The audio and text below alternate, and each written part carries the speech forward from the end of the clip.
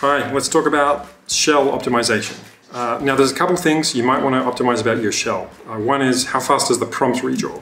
So if I just hit enter here, like we might not notice that the prompt is slow, but if I hold the enter key down, we'll see a problem.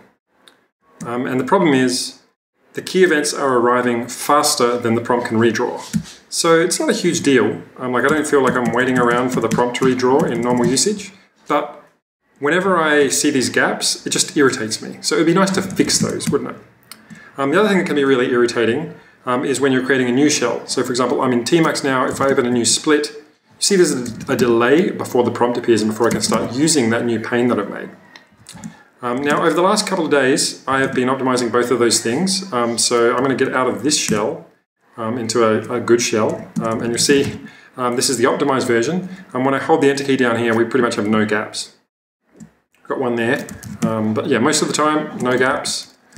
So that's definitely optimized. Now I'm going to go back to the commit I was on before so that you can see how fast it is to open a new pane. So now that's once again, I mean, it's not instantaneous, but it is massively better than it was before. So let's have a look at how we profile this stuff and figure out what's slow, and then look at a couple of techniques for fixing the things that are slow. So I'm going to get Vim open and I'm going to go to my ZSHRC. You see that I've got these commented out things here. Now there's two ways to profile. Down here, you can just turn on this thing called zprof, which is a module that comes with Zeesh. You put that command, you load the zprof module at the start of your startup, and then at the end, you just tell it to dump the output somewhere. So let's just dump it into foo, just because I can't think of anything better. So now I'll start a new shell, and now I'll open temp foo. As you can see here, I might make the font a little bit smaller. This is an example of where the time was spent at a function level during the startup. And you can see here that the most expensive thing is related to completion, but the times here aren't a lot really. I mean, that's 25 milliseconds, 43 milliseconds in all. And that noise is my dog scratching the floor. So I'm probably at the point of diminishing returns here, like when I'm down to like a couple of small double-digit millisecond items. So let's compare that to what we see on the old version of the shell. I'll see if I can figure out how to get there. I guess I'll check out the slow rev that I was, oh my god. Check out the slow rev.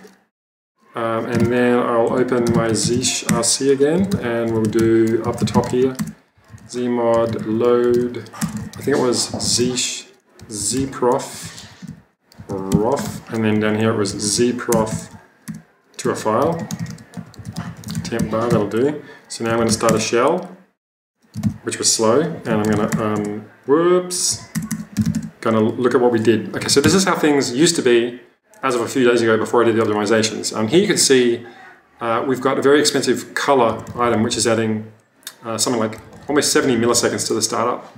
And so I will show you in a sec how I optimize that. But let's first we'll go back to our previous version of the shell. Oh my god, every time.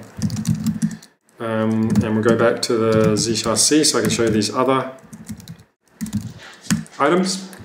So that was function level profiling, but there's also per command profiling, which is like way more detailed. So I'm going to uncomment that. I'll provide a link to us. I'll provide a link to this along with the video. But basically this is just going to log into a file using this xtrace option. And so at the end we'll do that. There's a bit of file redirection to get standard out and standard air going. But we'll just start a new shell. And now in this directory we have a start log. So this is way more detailed than the function level profiling that I showed you. This has got 1,600 lines of stuff in it. So let's have a look at that. Did I not just open that? Oh, that was some previous version of it that I looked at before. Okay.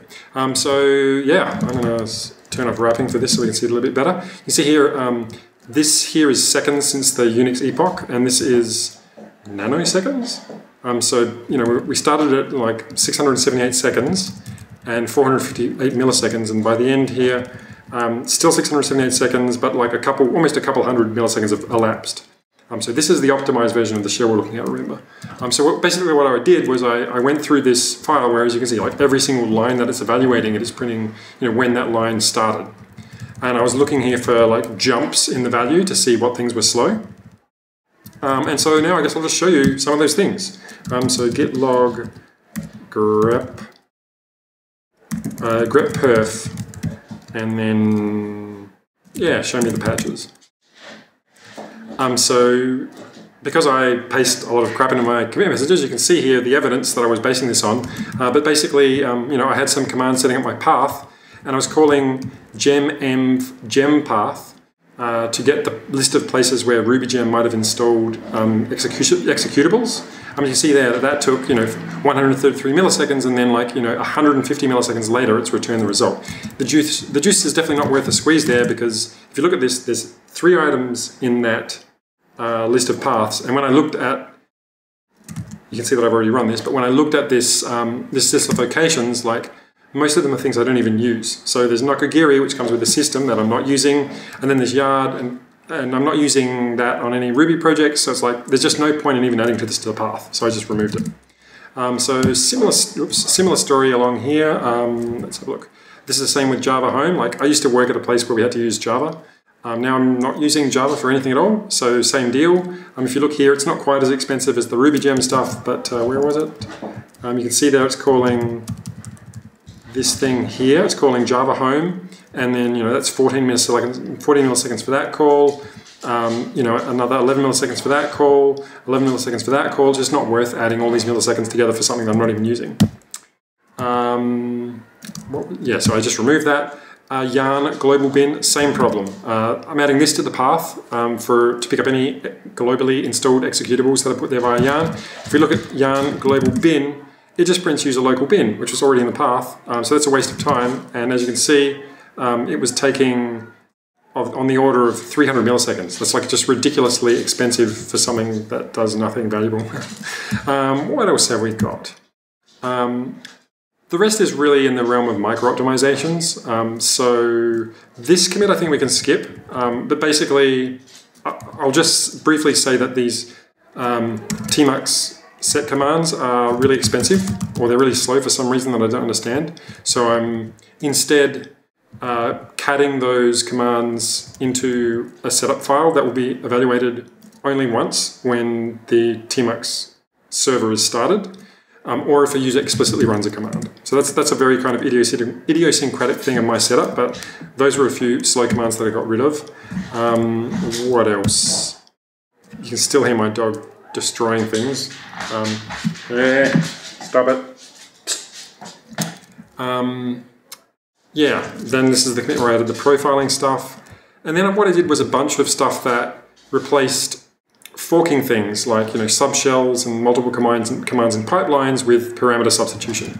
So the example that you can see here, you know, I used to be forking grep and cut and sed in a subshell, which is itself a fork as far as I know.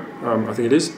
So that meant, you know, 4 forks for something that can be done with just 1 fork, or 2 forks rather, because we still have to call grep, but then we can do the rest with Zeesh parameter substitution. Now, a pro tip for this would be, if you can't understand what this does, I mean, of course you can look it up in the Zeesh all-man page, but sometimes it can be hard to find the thing that explains what you're doing until you get a feel for what the different sections are. So a shortcut to this is actually it's a good use for ChatGPT. Like, just paste in a couple of lines like this and say, can you explain to me what these Zeesh commands do? It usually does a pretty reasonable job. I mean, sometimes it hallucinates and says things that aren't true, especially when you're asking for like subtle things, like what's the difference between this, and sometimes it just, you know, reaches the wrong conclusion. But it's actually pretty good if you're having trouble finding things in the man page. So yeah, a lot of stuff related to removing forking. And then, yep, same thing here. You can see I'm using parameter expansion to like look up sub-indices of a variable as opposed to piping out to cut. So avoiding, you know, 2 shells per call. And very similar here, avoiding an awk by once again using fancy Zeesh array matching or something. I'm not sure you'd even call that. Finally, there was one really stupid thing that here's one where I'm getting rid of calls that fork the base name process, and instead use once again Zeesh parameter expansion. That's my dog playing with a ball. And then, oh yeah, this is a nice one. I installed a module called Zeesh Async, which allows you to basically start a worker and give it jobs to do and then get a callback when they're done. And so I'm using that to draw the expensive parts of the prompt. Because previously, you'll notice here on the right-hand side of the prompt, I have get status information. The red dot means there's changed files. The blue dot means there's untracked files. Those colors match the output of get status. And also it's got the branch name there. But because this was slow, I would evaluate it kind of lazily. So there were some directories where I had it configured to not run. And I also had it configured that, when you would first open a shell, like it wouldn't appear. But now it does appear, and the reason is because it's happening asynchronously. So if I go to like an expensive directory like Linux, you see there that it took a while for it to pop in, but the shell is responsive like before that result is finished computing, and when it does compute, it pops in. And that's all done using this Zeesh Async module, which is really cool. Then what else did I do? Yeah, I had a stupid thing here where like I was calling this history function that was basically listing all the history. And then I was piping that into tail to get the last entry of it, when I could have just told the history command to like just give me the last line. So I did that. I think that's about the end of my optimizations. So yeah, plenty of stuff you can do in Zeesh to make it faster.